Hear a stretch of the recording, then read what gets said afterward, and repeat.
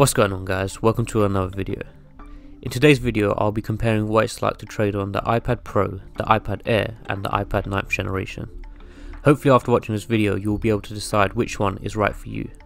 So let's start by looking at the iPad 9th generation. Okay, so as traders the main thing we want to know is if we can carry out all our essential tasks using the iPad.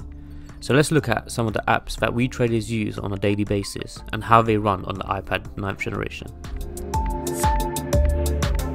So starting with the TradingView app. As traders, it's vital that we can see the charts and analyze them on a daily basis. Just as you'd expect, this iPad has no problems doing this. Analyzing charts on this iPad is equally as enjoyable as on the more expensive iPad Air and iPad Pro. The TradingView app has all the features you need and runs smoothly without any issues. The only thing missing is the 120Hz refresh rate experience when navigating on charts, which isn't a deal breaker. In addition, you have the display which is slightly smaller than the one found on the iPad Pro. Of course, as traders it's important we can see as much of the chart on our screens as possible as it helps our analysis, however the display is still big enough to see significant price action. Okay, so the second most important thing we traders need to be able to access is fundamental news events and updates. One of my personal favourites for this is the Yahoo Finance app. This app again runs perfectly on this iPad and has no issues. The beautiful display on the 9th generation iPad allows for a great experience when reading extensive news articles and central bank statements. Another app which you may decide to use on this iPad is the Financial Times app. When it comes to fundamental analysis, there's a lot of articles out there, however not all of them are trustworthy. That's why it's important you use a reliable app like Financial Times to get your news updates. The app is very minimal and offers the most reliable news articles. Of course you need a subscription with them to access all their articles, however it's definitely worth it if you're a serious trader. Okay, so the next app which is essential for us traders is a good music app like Spotify. Obviously you can download Spotify on this iPad without any problems. The speakers on this iPad are good enough, but nothing special, but I expect most of us will be listening using our headphones or a Bluetooth speaker. Okay, so next let's take a look at the design of the iPad 9th generation. The iPad 9th generation's display has incredible detail and vivid colours. The 10.2-inch Retina display is perfect for your daily tasks like consuming content and analysing charts.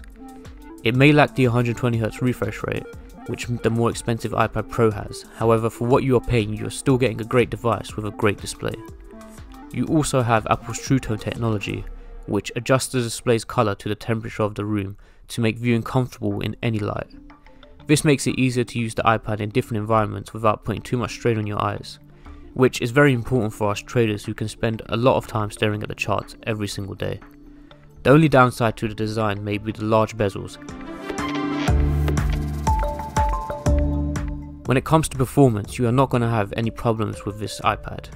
The A13 Bionic chip makes everything more responsive, from messaging to web browsing to using multiple apps at once. Of course, Apple's iPadOS 16 pushes the capabilities of the iPad further with more efficient multitasking. I find this useful when looking at my charts and analysis and fundamental news side by side. When it comes to battery life, the iPad 9th generation offers up to 10 hours of usage, which is more than enough to get you through the day, even for us traders. When it comes to the price of the iPad 9th generation, it's definitely on the more budget friendly side. The iPad 9th generation starts from £319, which when compared to other tablets on the market is rather affordable. So if you are someone who doesn't want to spend too much on an iPad, then the 9th generation iPad is a great option.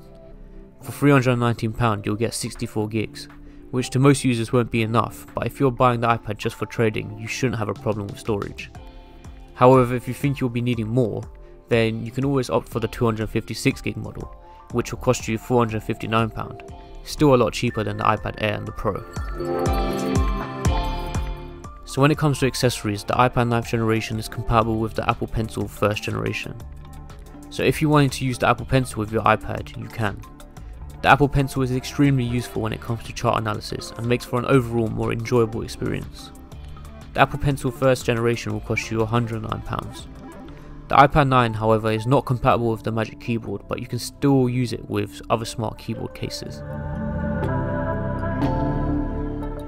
Okay, so who is this iPad for? This iPad is for someone who wants a great tablet with high performance and wants to be able to do all their essential tasks without any issues. Also, this iPad is for someone who isn't too fussy about tech specs and is willing to sacrifice a few of the latest features in order to save a large sum of money.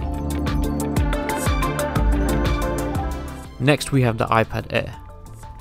So again, let's start by looking at how it holds up when running all the essential trading apps. Starting with the app we'll be spending most of our time on, TradingView. Analyzing charts on this iPad has a similar feel to the iPad Pro. The TradingView app has all the features you need and runs smoothly without any issues on this iPad as well. The only thing missing again on this iPad is the 120Hz refresh rate. And, as I mentioned before, it's not a deal breaker. As this iPad has very little bezel like the Pro, you are able to view a good amount of the chart on this iPad, which is great for identifying trends and seeing price history. Yahoo Finance again runs perfectly on this iPad and has no issues. The minimal bezel display allows for a great experience when scrolling through news articles and watching economic news. Just like the iPad 9th generation, the Financial Times app works perfectly on the iPad Air. This app makes doing your fundamental analysis easy and effective. Because of the iPad Air's edge-to-edge display, reading articles on this tablet is very nice. Okay, so when it comes to the performance on the iPad Air, you have Apple's M1 chip. Apple's M1 chip powers some of Apple's most powerful products, and now we get to see it in the iPad Air too. The fact that we get the M1 chip in Apple's mid-range iPad is pretty cool. Before this iPad was released, you'd have to purchase the top of the range iPad in order to get peak performance. Now with the M1 chip, the iPad Air delivers 60% faster performance, which is perfect for running heavy apps like Luma, Lightroom and TradingView. As a trader, you require a fast and reliable device when analysing charts and entering trades. Now that the new iPad Air has the M1 chip, trading on it will be both fast and reliable. On top of this, the iPad Air also offers up to 10 hours of battery life, which is great as apps such as TradingView and MT4 can use up a lot of battery. When it comes to the design of the iPad, the Air is pretty much identical to the iPad Pro. However, the iPad Air is available in 5 different colours. The iPad Air is also very light, which makes it easy to take around. Then of course you have the Liquid Retina display on the iPad Air. The Liquid Retina display is very nice and enjoyable to use. Whether you are analysing charts or just watching YouTube, you will have a great experience. Even though the display is not as vivid as the display on the iPad Pro, the colours still look very sharp when compared to other tablets on the market. When it comes to the price of the iPad Air, I wouldn't say it's cheap, but it's slightly more budget friendly. The iPad Air costs £669, which, as I mentioned, isn't very cheap, but it's cheaper than the iPad Pro. However, again, if you think you'll be needing more storage, you can always opt for the 256GB model. But that will cost you £849, which is more expensive than the base model for the iPad Pro. And in terms of accessories, the iPad Air is compatible with both the Apple Pencil 2 and Magic Keyboard. So if you want to use these accessories with your iPad, you can. The Apple Pencil, again, like I mentioned, makes the whole experience more enjoyable when analysing charts. However, be ready to spend another £500 to get both these accessories for your iPad. So I'd say this iPad is for those who are looking for some of the newer features such as an edge-to-edge display and Magic Keyboard and Apple Pencil 2 compatibility. Also, it's for those who are willing to widen their budget slightly more for extra functionality. But in my opinion, if you are willing to pay for the iPad Air, you may as well pay a bit more for the Pro and get the best possible experience. Okay, so lastly, let's take a look at what it's like to trade on the iPad Pro. Firstly, you need an app which you can execute trades on. I think the most popular platform is MetaTrader 4, which I actually believe is no longer available to download from the App Store for some reason. In this case, CTrader is a great alternative. I personally have considered changing over to CTrader for a while now, as the platform simply offers you a lot more information and functions compared to the MetaTrader 4 app. However, for some reason I still haven't been able to make the change. Maybe I can make a video in the future walking you guys through the app and some of its functions. Let me know if you guys would like to see this in the comment section. Alright, so now that you have an app that you can execute trades on, we now need an app that we can carry out all our technical analysis on. I think most of you will agree that TradingView is the best platform for this. Since downloading the app, I have seen many improvements and updates which have made for an overall better experience. Many features have been added over time which have made the app even more like the website version. As traders, we spend a lot of time analysing charts, and sometimes it can feel repetitive and become a little bit boring. However, I found this wasn't the case when using the iPad Pro. The fact that I can just pick it up and go and sit and analyse charts wherever I am. The fact that I'm using a touchscreen display when drawing on the analysis, and on top of that I'm using the Pro Motion display. And of course, when doing all of this, you can use the Apple Pencil, which makes it even more enjoyable. The Apple Pencil is a very good accessory to have for iPad Pro owners, especially when using TradingView. Using the Apple Pencil, you can draw on trend lines, support and resistance lines very accurately. When it comes to fundamentals, you have a variety of sources and apps that you can choose from on the iPad. My personal favourites, as I've mentioned many times before, are Financial Times and Yahoo Finance. With Financial Times, you have high quality news sources which allow you to read the market. On the other hand, you have Yahoo Finance, which literally notifies you on every little event which takes place that may affect the market. This is rather helpful for us currency traders, as we always need to know why the market is behaving the way it is. The only annoying thing about Yahoo Finance is that it sometimes notifies you on events which aren't that important. The reason this is annoying is because some news articles may influence your trading decisions.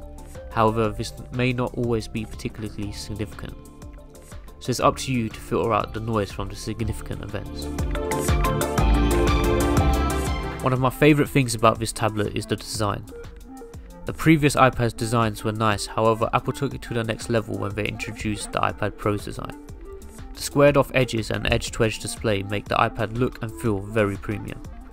The iPad Pro's 11-inch liquid retina display is perfect for your daily tasks like consuming content and analysing charts. The Pro Motion technology on the iPad Pro makes every other device feel laggy in comparison. The Pro Motion display is probably most noticeable when consuming content and analysing charts on TradingView.